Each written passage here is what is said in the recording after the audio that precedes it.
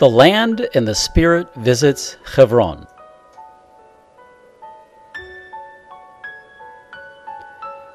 Located at the center of the Judea region, approximately 20 miles southwest of Jerusalem, Chevron was originally known in the Torah as Kiryat Arba, and is one of the 4 holy cities in the land of Israel, along with Jerusalem, Tiberias, and Tzfat. Although Chevron is situated in hilly terrain over 3,000 feet above sea level, it sits in a valley that collects the winter rains that enrich its soil. Chevron's well-known orchards produce apples, plums, nuts, and melons. The city also boasts many fig and olive trees, as well as beautiful vineyards. Grapes, figs, and olives are 3 of the special fruits that Israel is noted for. The old city of Chevron has narrow, winding streets, flat-roofed stone houses, and old bazaars and markets. The city is also known for its pottery workshops and glass-blowing factories.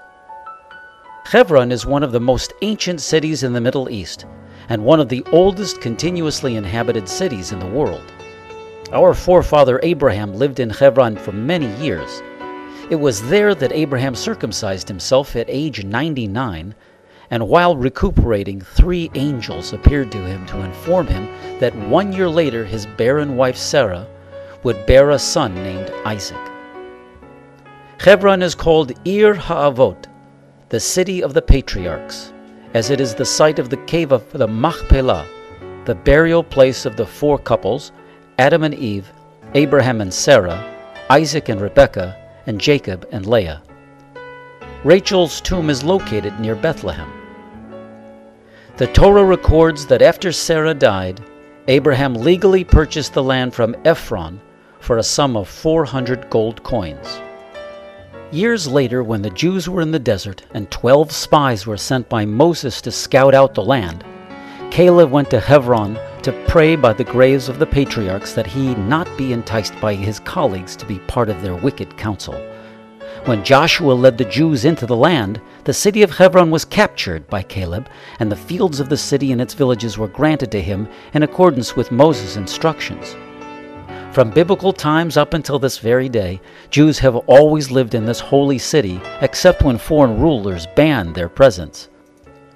During the 16th century, exiled Spanish Jews established the Jewish quarter of Hebron and built the Avraham Avinu Shul, one of Israel's most beautiful and famous synagogues.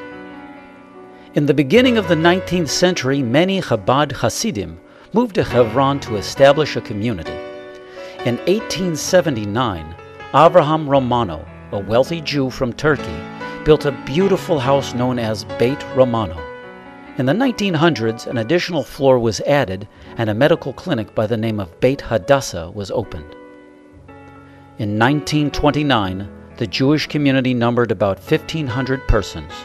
That year, on Friday, August 23rd, and on the next day, Shabbat, Arabs armed with knives, axes, and pitchforks launched an attack on Jewish homes. Dozens were killed and wounded. 3 days later, the British evacuated the remaining Jews from the city. In June of 1967, during the 6-Day War, the Israeli army gained control of Hebron without a single shot being fired. In 1971, Jews built a beautiful town in the outskirts of Hebron and named it Kiryat Arba. Today, Kiryat Arba has a population of about 7,000 people. The Midrash reports an interesting episode that happened while Abraham was taking care of the 3 angels that had visited him. While chasing a calf he hoped to serve them, he came upon the graves of Adam and Eve. According to the Zohar, when Abraham entered the cave, a doorway of Gan Eden was revealed to him. Through this portal he saw the likeness of Adam, the only man who ever lived in Gan Eden. Abraham identified the man in the cave, his wife Eve, and the scent of paradise. The cave of the Machpelah was thus a gateway to the spirituality experienced only by Adam and Eve before they ate from the tree of knowledge. Throughout our history, Jews have gone to Chevron to pray at the cave of Machpelah, to connect to this source of spirituality, and to ask our holy patriarchs and matriarchs to beseech God on behalf of their children.